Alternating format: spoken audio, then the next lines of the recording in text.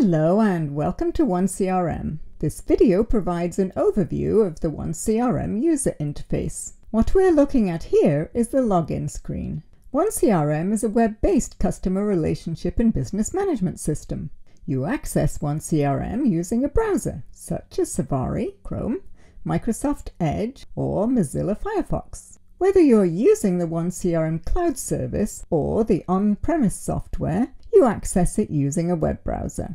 First, let's log in, and then we'll have a look at the general elements of the user interface, such as themes, the menu system, and the overall screen layout. Here we can select different login options so that our session can use different themes or languages. Over on the left here, your system administrator can add instructions as to what to do if you have trouble with your password or system access. Once we log in, we see the normal OneCRM screen layout. This particular theme is called Claro, and it lets you choose from a range of color options. At the bottom of the screen, you can change your language or theme anytime you like. Next, look at this control bar at the top of the screen. It offers quick access to your calendar and email. Over here, you can access common administrative functions such as logging out of the system, viewing your own account details, the company directory, or the software's About page.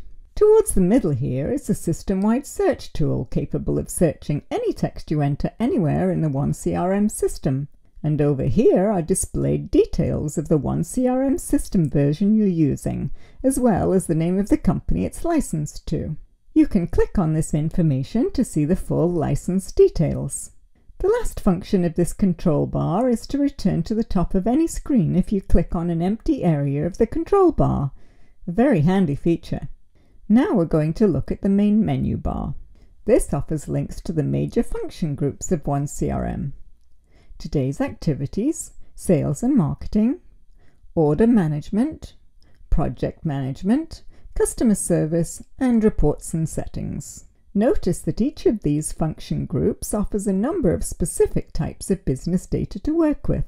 We call these modules. So for example, in the sales and marketing group, we see modules for accounts, contracts, campaigns, leads, opportunities, partners, marketing events, forecasts, and documents.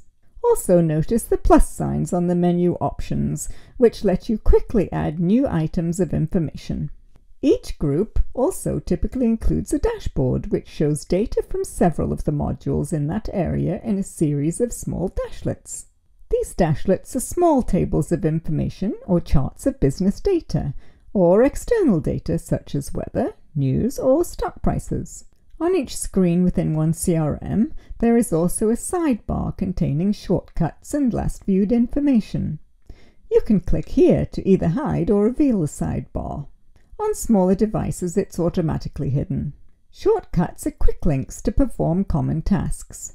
They vary with the module currently in use. The last viewed list is a handy way to return quickly to items of data you've recently worked with. Finally, you'll see a help icon, which you can click to get access to OneCRM's very comprehensive online guide.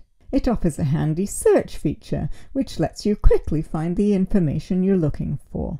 Now that you've learned a bit about the OneCRM system, if you have your own username and password, now is a good time to log in and explore. To get the most out of your OneCRM system, we encourage you to watch more videos.